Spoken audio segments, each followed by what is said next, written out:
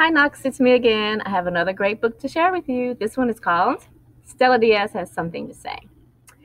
Estrella is a fourth grader who loves art and sea life. This book is about her coming to realize how strong and independent she really is.